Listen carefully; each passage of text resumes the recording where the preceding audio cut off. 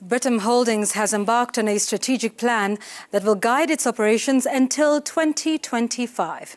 Speaking during the firm's annual general meeting in Nairobi, the firm's acting managing director, Charles Njuguna, says the plan is part of its efforts in realigning its investments portfolio.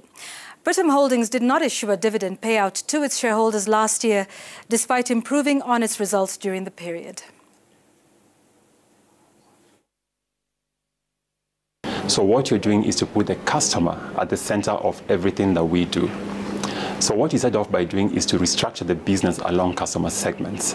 So moving away from the silo-based business units, which you had previously, into segments which are more responsive to the customers. We believe that this strategy will take us to the next level, but we need resources to invest in implementing the strategy. Therefore, the board, recognizing that we have made a profit compared to the previous significant loss in 2020, decided not to declare a dividend so that we can reinvest those funds. And our intention is, as soon as we're able to resume dividend payments to shareholders.